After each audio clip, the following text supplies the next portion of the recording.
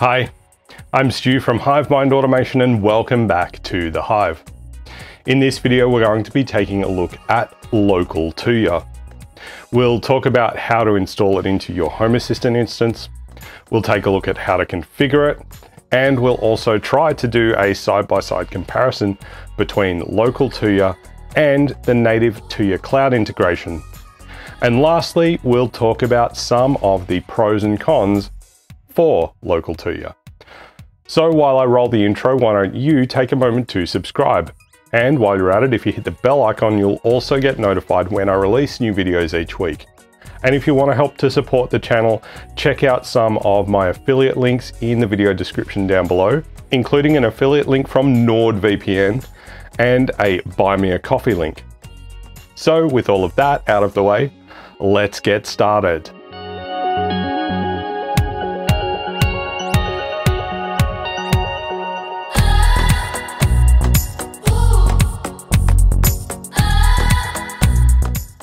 So with more and more Tuya recently making use of the Realtek chips instead of the ESP8266s, it's become increasingly more difficult to flash these cheaper Tuya devices with Tasmota or ESP Home, meaning getting them out of the cloud is becoming just harder and harder.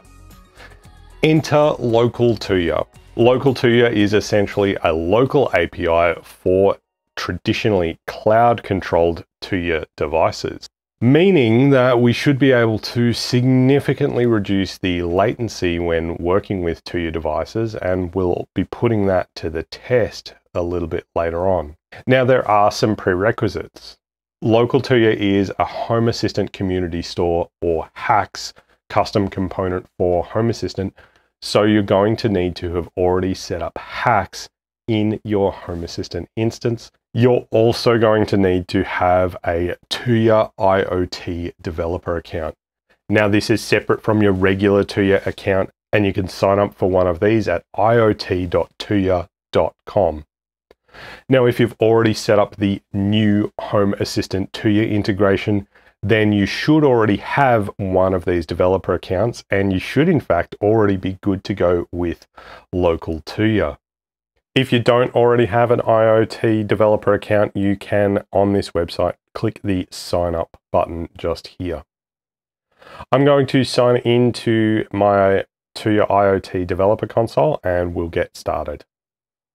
Okay, so from the overview page in the Tuya IoT platform, we're going to go to the cloud menu down the left-hand side, and we can click on development here as well in this cloud menu.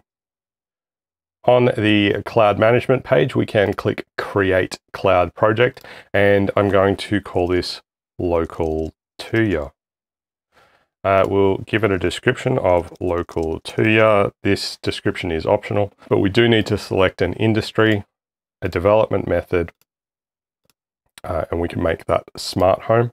And a data center is going to be Central Europe. In my case, your data center may be different depending on where your smart devices are paired, where your Tuya account is. I'm going to choose Central Europe. I'll tap create on that. And now we need to authorize some API services. Now, the very minimum that we need is already selected for us, and that is the IoT core. But you can add other things in here if you like to add some more information to your device. I think you should probably be adding in the device status notification. This would be the same setup that you would have if you were going to be setting up the Home Assistant Tuya cloud integration. I've selected those items. I'm going to tap authorize. And now that we've authorized that, we've got local Tuya in here. So we've got our access ID and our access secret and client secret. What I'm going to need to do here is pair my devices to this. So I'm going to tap the devices tab across the top here. We need to click on link Tuya app account, and we're going to click add app account here as well. And so now that we've got that QR code up on screen, I'm going to open my Tuya Smart app on my iPhone. I'm going to tap the plus button and click add a device in the top right corner. And then again in the top right corner, we've got the thing to scan a code, and I'm going to scan the QR code on screen, and it's saying logging in and please make sure it was you, and I'm going to confirm that. And now we've got, you're trying to link the app account and subordinate devices with this project. Select the device linking method and device permissions to continue. I'm going to go automatic link, and I'm going to go with read, write, and manage. We probably don't even need that. We probably just need read permissions, but read, write, and manage seems like a good place to be. I'm going to tap OK on this, and it's linking 15 devices. And it's going to complete within 15 seconds. Other devices can't be linked with this project until they're linked successfully. We'll tap OK. And now we have our devices listed. So if I scroll through, we can see that there's multiple pages here, or I can change that to, let's just make it 40 a page, and we should be able to see all of these devices here. And what's fairly important in this list is these device IDs, and we're going to need to get these device IDs when we're then going to try and pair these devices. For the purposes of my demonstration here today, I'm going to be looking at this brilliant smart switch. So I will copy that device ID, and I'm also going to be looking at this brilliant globe. And I'll come back to that a little bit later on.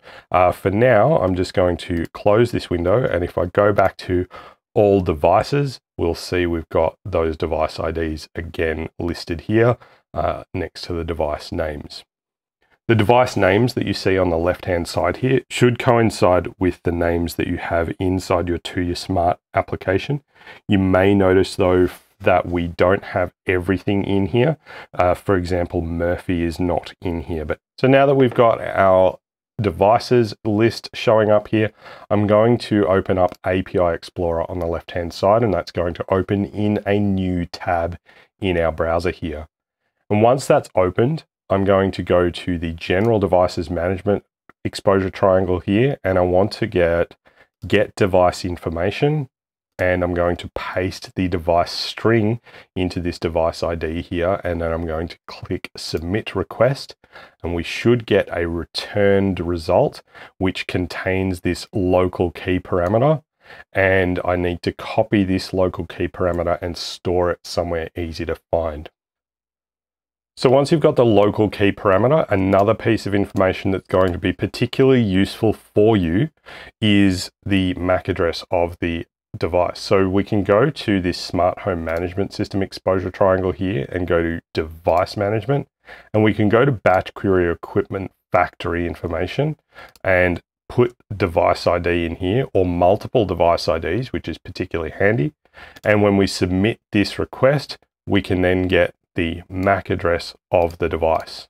So what I've done is gathered all of the device IDs, the local keys, and the MAC addresses of the devices that I want to be able to look at into an Excel spreadsheet so that I can easily add them into Home Assistant with local Tuya without too much hassle. Now, I will tell you that I actually got distracted while writing the script for this episode, and I ended up writing a Python script to automatically extract this data from the Tuya API and put it into a CSV file so that I don't have to do it manually. And also, it might make your life easier if you want to start using local Tuya after watching this video.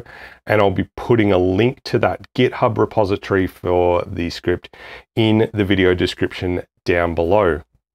So now that we've got the device IDs, the local keys, and the MAC addresses, it's time to install local Tuya into Home Assistant using HACS.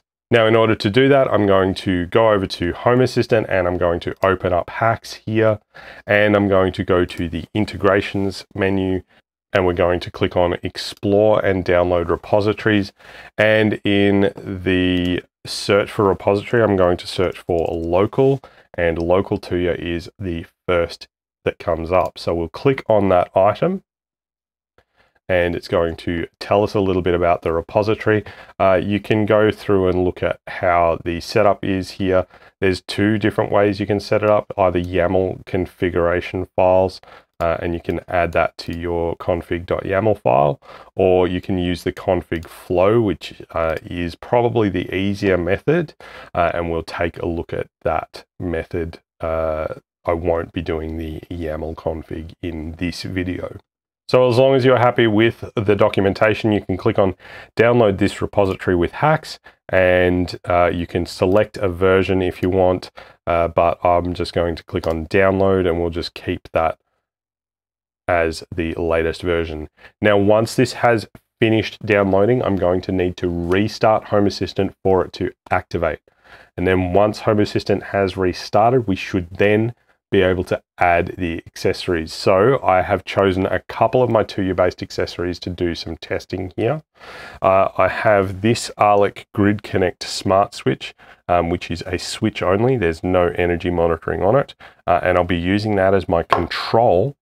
And we have the Brilliant Smart switch with energy monitoring here. And I'll be using that to integrate into Home Assistant. So we'll do just the one switch, and we'll compare the latency between these two. So I'll also be testing out this Brilliant Smart light bulb, and we'll not be doing any latency tests with that. It's just going to be a straight test to see whether or not the functionality still works appropriately.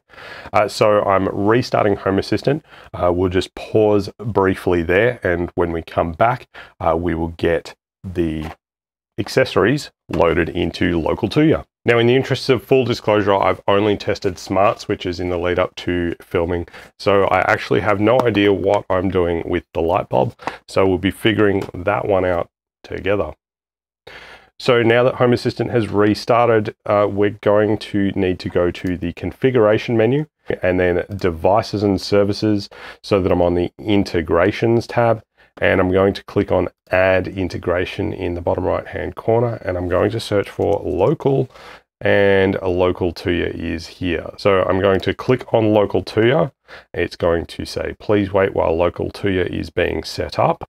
And we now need to pick a device. Now, it says pick one of the automatically discovered devices or the ellipsis to manually add a device. So from the drop down here, we should be able to see some of our devices, and it's listed by the device ID here in this menu. So using this drop down menu can help us to streamline our setup if we know the device ID and we are hawk-eyed enough to actually make sure that we're selecting the right one. It can be a bit difficult, especially they have almost an identical device ID with only a few characters difference.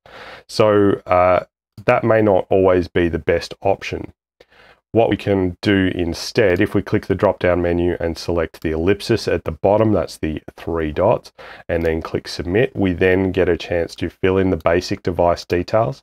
So the name entered here will be used to identify the integration itself as seen in the integrations page, and you'll add entities and give them names in the following steps. So I'm going to start with local Brilliant. And we need to get the local key, the host, and the device ID. So from my spreadsheet, I'm going to grab the device ID from the Brilliant plug, and I'm going to paste the device ID in here. I'm going to grab the local key from here, and I'm going to paste that into the local key field on Home Assistant. The next thing I need is the host, which is going to be the IP address of the device. Now, I don't have the IP address in my spreadsheet, but I do have the MAC address of the device. So what I can do is open up LANScan, and I can scan my network. And then in the top right hand corner, once the scan is finished, I can punch in the MAC address of the device, and we see that we are on 192.168.1.193. So I can right click and copy the IP address and back over to Home Assistant and 192.168.1.193, and we can click on submit. Now we need to choose which type of entity this is, and I'm going to click on the drop down menu, and this is a switch. because it's this brilliant smart switch, so I'm going to click submit on there. And we need to fill out the details for an entity with type switch. All settings except for ID can be changed from the options page later. Now, generally speaking, this first one, the ID one, you shouldn't need to worry about. And if I turn the switch on, we might actually see that change, because currently the value is false. It hasn't updated for whatever reason, but generally speaking, the ID you don't need to change. The friendly name, I'm going to call this local brilliant. Okay, and then for the switch, we can then start selecting which of the pins on our smart switch are used for different pieces of information. So if I click voltage, voltage should hopefully be a relatively easy one to find. I'm guessing it's this 20 value because it's 2456. And I believe that's going to be about 245.6 volts. We could check that, but I'm sure it's fine. For current, I'm going to select this 180. I think that's going to be about what we're drawing in terms of milliamps. So we'll leave that. And current consumption, I'm not sure exactly what to select here. So what you can potentially do here is open up your Tuya Smart app and go to the device that you're looking at. And then if you go to, say, the electric in this case, we should then be able to make a reasonable guess as to which of the items in this list actually relate to our sensors here. So we're looking at our current electricity in the Tuya app is 104. I think that's going to be that 25 value that was 180 at some point. Our current power is 12.6. So I'm trying to figure out which one that's going to be. I might go for this 1666. I think that's going to be fairly close. And our total electricity in kilowatt hours is going to be 3.1 now. I think that's going to be right if I go for the 1666 there, the current consumption there. So let's click submit on that, and we've got a binary sensor. I'm just going to click submit on that, and now we've created a configuration for local brilliant, and we're going to click on the drop down menu there, and I'm going to just put this in the studio for now, and we'll click finish. So we've got local brilliant here with one device, one entity. We can I'm just going to reload that as well. And if we click on one device, we should see the device there. And we've got our settings, we've got our controls here. It's showing as unavailable. So what sometimes happens with these is it won't work if you have the Tuya Smart app open. And I've just closed the Tuya Smart app, and you see it is available now, and we've got the light on, and we can see that there. Okay, so we've got the device into Home Assistant, and what I've done is I've created a demo dashboard here. We've got the ARLEC Grid Connect switch socket, and that is just the standard Tuya integration here, and we've got the local brilliant, which is the local Tuya integration. And these are just a standard button card. It's just so that we can do some testing of how these react inside Home Assistant. So for the ARLEC Grid Connect switch socket, I'm going to click on that, and we will see how long it takes to turn on. That was particularly slow. I suspect there might be a bit of a communication delay. It just needed to warm up. I'm not sure. We'll turn it off. Okay, about a half a second lag, what we would normally expect with the standard Tuya integration. I'll turn it back on. Okay, again, about half a second lag, and I'll turn it back off. Okay, so that's the standard Tuya integration using the cloud service. Let's try the local brilliant switch, and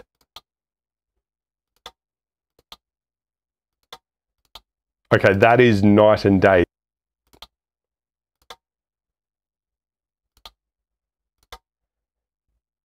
This is almost instantaneous. It completely erases the problem that I have experienced in the past with Tuya devices, and that is the latency of the device.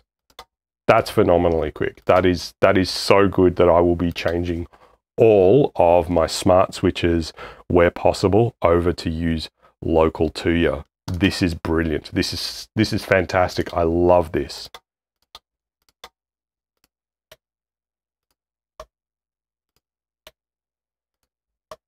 Yeah, the standard Tuya integration is so much slower. And the other thing that we need to bear in mind here is that when I click this button, we're sending a signal out to a cloud server, which in my case is in Central Europe. And then that has to make a round trip back once the server has received the command, and we're then going to turn on the light. Versus this is all handled locally. Absolutely night and day with the responsiveness. Okay, so we've seen how local Tuya works with switches. Let's take a look at how it works with this light globe. Now, as I said before, I've never done this before with a light globe. I've not even tested this functionality, so we'll be learning it together. Okay, so I'm going to be looking for my brilliant globe here, and I'm going to grab that device ID. I'm going to head back over to Home Assistant, and I'm going to go to Configuration, Devices and Services again, and I'm going to click Add Integration, searching for local Tuya again, clicking on that, and the device that I'm looking for is BFE713 is the beginning. So I'm looking for BFE713. I think this might be it. I'm pretty sure this is it. So 192.168.1.92. I'm going to click on that, and we're going to click Submit. So by using the device ID in the discovery there, we've just already automatically populated the host and the device ID. So we then don't need to go through the process of using LANSCAN to find the details. We still need the local key, and we still need to give it a name. So I'm going to call this local brilliant globe. And the local key I need to grab from my spreadsheet, and I need to paste that in there, and we will click Submit. The entity type selection we need is a light, and we're going to click Submit on that. And now we have a much more complicated form that we need to fill out. So all the settings except for ID can be changed from the options page later. So the different pins that we have are 20, 21, 22, 24, 25, and 26. Now, I'm not 100% sure which ones are which. I'm going to call this local brilliant globe. Brightness, which is only used for the white color. Let me see if I can get a different value by opening this up in the Tuya app here and turning this down a bit. So brightness, I'm going to select this value 1000. I think that's the right one. So we can see from the menu that the brightness lower value is 29 and the brightness upper value is 1000. So I think it's fair to say that this value of 1000 is probably the right one. We see here we've got color mode, and if I click this drop down, we see we've got this value here of white. Now, this is the second take of this, and before it was on color mode, and this said color. So I'm going to select that, and I'm going to assume that that is the correct setting. Now for the color, I also now need to make an educated guess as to what we're going to put in here. I'm going to select this 26. I think that's probably going to be the one that I need, and we'll probably just leave it at that. And the other thing to note here is that we can select the color temperature range in K. I'm just going to leave this at 2700 and 2700 because this globe doesn't have white to warm white. It purely does one color. So for scene, I might grab this hex value here. That I'm just making a basic guess here, and I'll click submit on that. So now what I'm going to do is I'm going to close the Tuya Smart app on my phone because I have a feeling that that is going to cause some problems. I'm going to leave this binary sensor here, and I'm going to leave do not add any more entities and click submit. And we're going to put this in the studio and click finish, and we should have local brilliant globe show up in local Tuya. So I will click on that, and then we've got the one device and one entity, which we can also click on. And this may take a moment to show up and be available in Home Assistant, because if we look here, we'll see that it's showing as unavailable, and that was 25 seconds ago. So what I'm hoping is that in a few moments, this will show up. What I might even do is go back to the integrations page and just quickly reload the integration to see if that helps us out at all. Okay, so it has shown up in Home Assistant, and I still had the Tuya Smart app open. So let's take a look and grab the brightness. So the brightness is working, off and on is working beautifully. If I go to red, is that going to work? Okay, so the red, the blue, and the green. The color's not working properly, so I might have selected the wrong item for the color value there. And we've got effect. We've got a couple of different effects available here. So we had rainbow, we had shine, we had night. That didn't seem to do much. We've got soft. So the effects seem to be working. If I go back into the Tuya Smart app here, we can see that it is on the soft scene. If I select the drop down and grab a rainbow, it changes to colorful. If I go to beautiful, it goes to gorgeous in the app. So that's interesting. And if I go to white, it goes back to white. If I grab color, so the colors aren't working, which suggests to me that I've probably selected the wrong pin. So what I'm going to do is see if I can fix that by going to configuration, devices and services, local brilliant globe, and I'll click on configure here.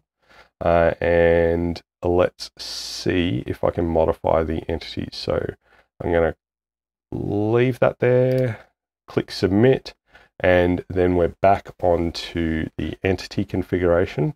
And for color, I want to grab, I'm going to try this number 24, and I'll click submit on that, and successfully saved. So I'll click finish. So now that I've made that change, we'll go back to the device, we'll open it up and look at the controls, and red, yes, blue, and green. This is fantastic. So we've now got full local control of our brilliant smart Tuya enabled light globe. And what's really very interesting is that as I click these items in Home Assistant, we're actually getting feedback in the Tuya Smart app as well, which is awesome. This is great. I'm so happy with this result. And it's so responsive. It's really fantastic. So that's using local Tuya in Home Assistant to get your Tuya-based devices out of the cloud. And I have to say, I'm very, very impressed with the results. Now let's take a look at some pros and cons here. Starting with pros, you saw how different the latency between the standard cloud integration and the local Tuya integration were. There's also the key benefit of now we can control our Tuya enabled accessories completely cloud free. And that also means that you could theoretically put all of your local Tuya controlled devices on a wireless network that's been completely disconnected from the internet, and you'd still be able to control them. Or if your internet goes down, your smart accessories will still respond. With many manufacturers moving over to the Realtek controller chips instead of using ESP8266s, having the ability to flash Tuya devices with TAS motor is starting to become the exception instead of the rule. And with local Tuya, we can still get our devices out of the cloud without having to go and flash custom firmware on the device or go and desolder the controller chip and swap it out for an ESP8266. Now, in terms of cons, the setup is pretty involved and it is a per device integration in Home Assistant. And that means that if you've got 10 entities, you're going to be going through the Home Assistant integration menus 10 times. If you've got 20 entities, you're going through it 20 times. And it's not always obvious when you're setting up the accessory what the pin settings should be. As you saw, we didn't quite get them right with the light bulb on the first go round, and we had to make some changes there. We don't have a handy reference like we did with Blackadder Tasmotor to find the right setup, and some of what we go through here is going to be trial and error like you saw. Another thing to consider here is that you may lose some functionality like energy monitoring if you're not able to set up the accessory with the right details. As always, your mileage will probably vary here, so let me know in the comments section down below what you think of local Tuya and whether you're planning to set it up in your smart home. That's all we have for this video, and I do hope that it helped you in your smart home journey. Be sure to comment down below with home automation ideas that you want to see me cover in future videos. If you like this video, hit the thumbs up button down below to give it a like. And if you're not already subscribed, please consider changing that now. And while you're at it, if you hit the bell icon, you'll get notified when I release a new video each week. Lastly, if you enjoy what I'm doing here and you want to help to support the channel, there is a Buy Me a Coffee link in the video description down below.